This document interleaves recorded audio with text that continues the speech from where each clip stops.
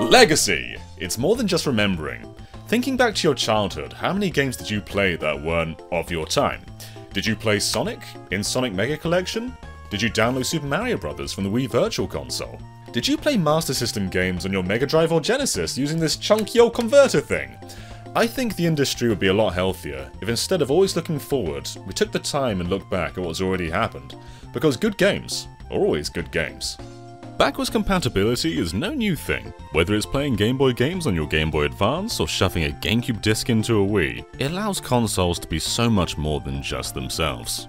Every one of the big three has embraced it at one point or another, but the problem is, it's not as simple as just putting a disc in and having it magically work. Some consoles, like the PlayStation 2, have unique hardware specifically for allowing PlayStation games. And while the 60GB chunky PS3s did the exact same thing for PlayStation 2, it was too costly for every PS3 and so the feature was very quickly dropped.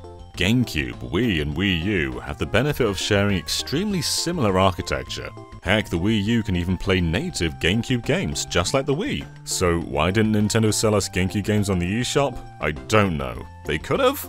But with PlayStation 4 and Xbox One, consoles became far more like modern PCs. PS5 playing PS4 games is relatively easy, but bringing over games built for another era of hardware seemed pretty much impossible.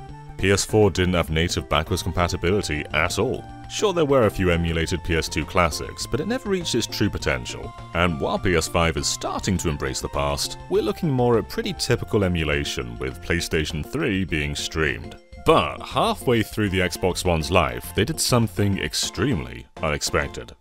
Xbox's backwards compatibility was a monumental effort. It's nowhere near as straightforward as just playing Xbox games on 360. Without rewriting or remastering, getting anything older to work on Xbox One just shouldn't have been possible. But through a ton of work, here we are. They had to manually bring support to each game one by one, and thus there are a few gaps. Let me play Sonic 06, you cowards. But now there are 632 360 games playable on Xbox One and the Series consoles, and also 63 original Xbox games. And because of the effort put into these, they play very differently to how other consoles play older games. Like a Wii U plays Wii games just like a Wii would. But here, it's more like a PC. It's less that your Series X becomes a 360, but more like your 360 games are playing on your Series X, natively. They're utilizing the additional power, and some of them have even been enhanced to 4K, 60fps, or 120fps. But with so many games, you're gonna need a place to store them. This segment was made possible by our friends over at WD Black. I need more space for Sonic Unleashed!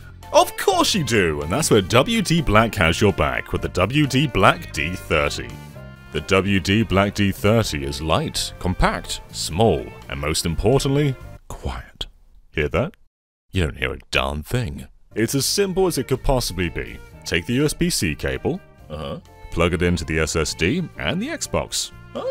Not only is it a diddy little thing, but it's crazy fast too. You're looking at speeds of up to 900 megabytes a second, and that's perfect for any game in the Legacy lineup. We're talking Xbox, Xbox 360, and Xbox One games all shoved into one little box. And you can archive your Xbox Series X and S games as well. What's more, these are on the Western Digital official store, in 500GB, 1TB, and even 2TB variants. You even get 3 years warranty. And this works with just about anything that accepts SSDs. You can use it on your PlayStation 5, and heck, I'm using it to store this video! The WD Black D30 is a must-have for anyone building an impressive Legacy library, and it would even make an awesome gift for PC gamers. I installed Minesweeper on it.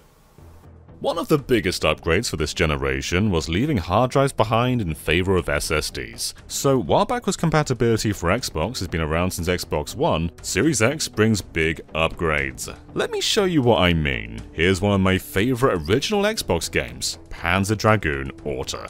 Here it is running on the OG Xbox, and it takes around 7 seconds to load, which isn't bad. It's enough time to hydrate yourself. But over on Xbox Series X, I'm never gonna be hydrated again! Pretty much every original Xbox game doesn't visibly load anymore. Here's another one of my favorites, the Otogi series by From Software. I blinked, did it happen?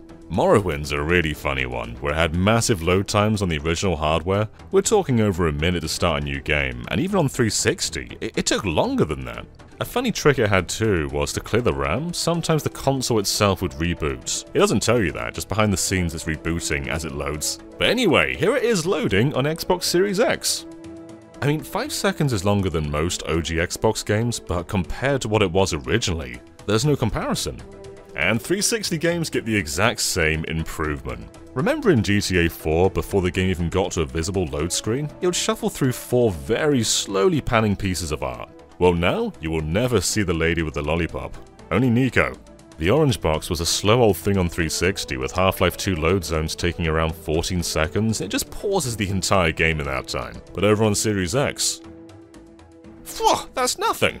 We can show improvements all day, but The Witcher 2, this was a slog on 360, but now the game doesn't even care if you read the text on the load screen, just get out of here!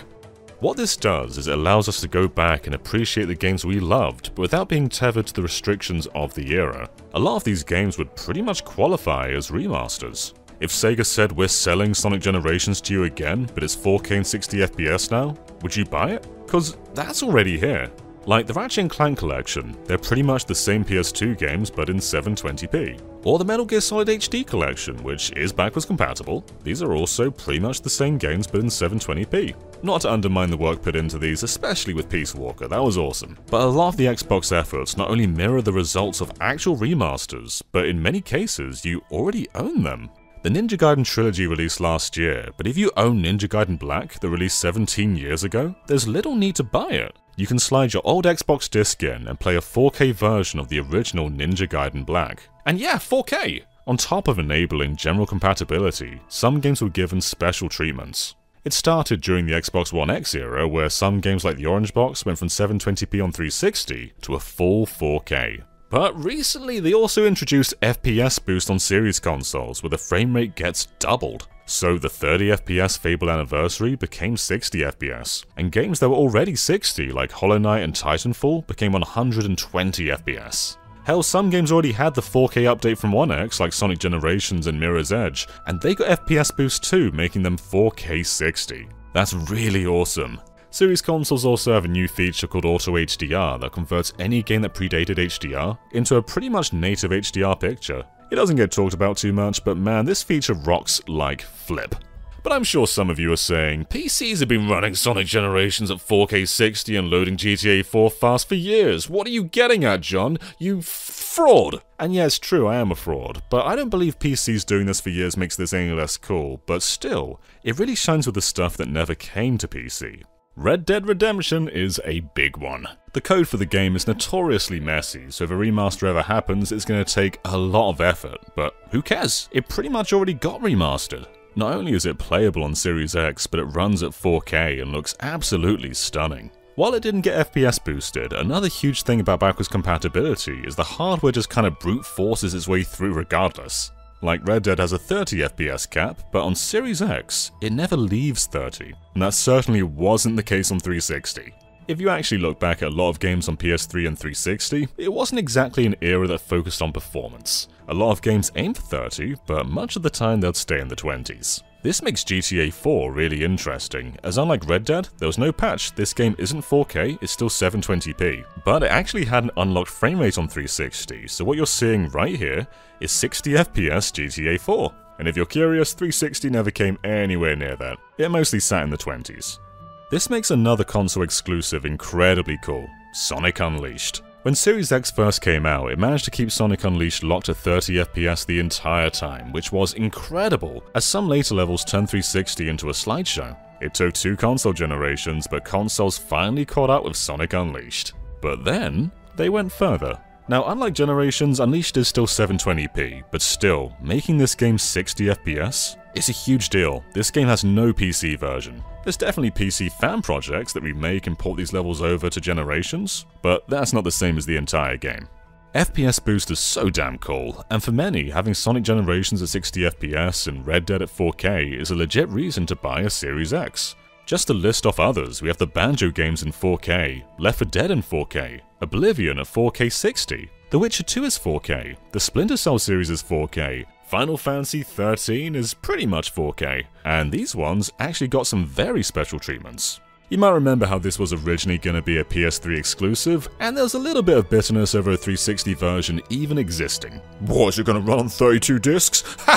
No, 3! But even running across 3 discs, there were compromises. It was 576p rather than 720p, and to get everything onto discs, there was some pretty heavy compression in all pre-rendered scenes. The big thing here is not only is it now 1728p, which is another strange number, but they actually went back and updated the pre-rendered scenes. Here's the bigger deal though.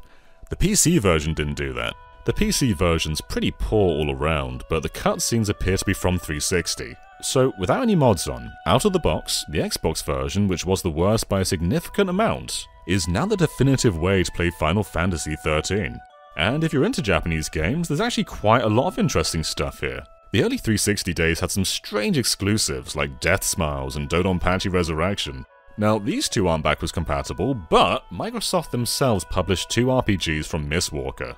Blue Dragon, which had art by Akira Toriyama and still looks great, and Lost Odyssey, both written by Sakaguchi. If you didn't love Final Fantasy XIII at the time and told the world about this every day, you should have been playing Lost Odyssey instead. It's one of the best traditional RPGs of that generation, and both of these work great on Series X. There aren't really any improvements just looking at them, but they do inherently load faster. Not really a massive deal, as these games didn't really take long to load anyway, but you're shaving off around 2 to 3 second load times per encounter, and when you see the screen like 1,000 times in your playthrough, that time adds up. It just makes the whole thing flow a lot better.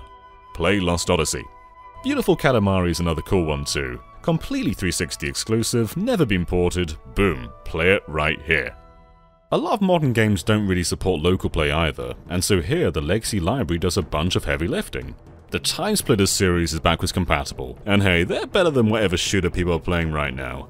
And unlike any other console version, Sonic & All-Stars Racing Transformed is now 60 FPS. Although the first game with Banjo-Kazooie is not backwards compatible, and that is a crime. And Left 4 Dead! It's 4K and stays locked to 30, even in split screen. There's clearly a lot of good in here, but I think what makes this even more interesting is many of these games predate Xbox. They didn't go through the 8-bit, 16-bit, 32-bit, or 64-bit eras. They just started in well-defined 3D. However, with each console generation, every system offers a look into the past. But then with the next console, that's undone, and they start again from scratch. Like, there are different versions of Sonic 1 for PS2, PS3, and PS4, but if we ignore the 60GB fat PS3, you can't play any of those versions on different consoles. You've got to keep rebuying Sonic 1. I can yell at Sega all day to re-release Sonic Adventure, but over on Xbox, you can already play all the stuff I'm demanding. The 360 gave us a bunch of Dreamcast and even Saturn remasters. Sonic Adventure 1, Sonic Adventure 2, Crazy Taxi, Jet Set Radio, Nights into Dreams. You can even play the original Panzer Dragoon as an unlockable within Panzer Dragoon Auto. And this is better than the remake. In fact, 360 had so many legacy releases. Castlevania Symphony of the Night. Unlike the PS4 version, which is based on the PSP release, this is the PS1 version, complete with the original voice acting. We've also got Guardian Heroes, an awesome Saturn game. Soul Calibur 2 HD, which had both the Xbox and PS2 exclusive characters. Sonic the Fighters, baby! Radiant Silvergun, one of the best games ever made. That 2.5D Rocket Knight remake. Zone of the Enders HD. A lot of this stuff either never came to Xbox or predated Xbox, and it's so cool that utilizing another system's legacy library bolsters Xbox One and Series, which on their own also have legacy stuff, like Doom and Final Fantasy 7 and 8 and 9 and 10 and 12 and the Resident Evil remake. Putting all these legacy lineups together, and you have something incredibly special. Resident Evil in particular has the 360 version of Code Veronica, which, unlike the PS2 Classics version available on PS4, this is a full remaster, with new lighting and a bunch of other improvements. And Operation Raccoon City is compatible too! Cool! How did I find someone who's playing this? And Rayman Legends is the only entry on modern platforms, but Xbox has not only Origins, which in many ways I prefer to Legends, but it also has the HD version of Rayman 3. Rad as heck. Hardcore Uprising is another really cool one. It isn't called Contra, but it has the Contra theme and it's made by Konami. It pretty much is Contra. It's fantastic. You could get an Xbox and outright ignore all new releases and I think still have an incredible time with this system. It's just outright one of my favourite places to play games. Not only for the convenience of having them all in one place, but also quick resume. You can stop Final Fantasy VII mid-fight and be like, man, let's try Final Fantasy VIII. And then go, actually, I don't know what a GF is or how to get one, let's do 9 rules. Actually, I love 7. Or in Sonic Adventure 2 you can skate down San Francisco and be like, what if San Francisco really existed? And BAM! Flight Simulator! And that's not even mentioning Game Pass, which offers a ton of backwards compatible games. The EA Play stuff has stuff like Dead Space, Mirror's Edge, Dragon Age, Plants vs Zombies, and Pegging. And from the Xbox side you've got all the rare games, Perfect Dark, Conker, Blast Corps, and who can forget Blinks? Microsoft can, the trademark expired. There's just something so elegant from sliding in a disc I've owned for 2 decades and having it just work. I mean, sure, it downloads a file now, it doesn't just automatically work, but it's still so cool. There's been great new games like Halo Infinite and Forza Horizon 5 and Flight Sim, but backwards compatibility is the real star of the show. But with that said, Jet Set Radio Future is still not backwards compatible, and that is a crime. Let this game live again! What's on offer here is fantastic, but it is a big shame the program has seemingly ended, as there's still a bunch of games I'd love to play, especially on the OG Xbox. I mean, Puyo Puyo Fever! Let me play it! But regardless, I appreciate the work that's been done. There are so many games to play, and the fact that many of them are enhanced to the level of actual remasters is astonishing. That said, we're going back to Blinks. Blinks the Time Sweeper, fully compatible, but Blinks 2, Masters of Time and Space, is not. Phil, I know you're watching this. Do what is right. Do it for Blinks.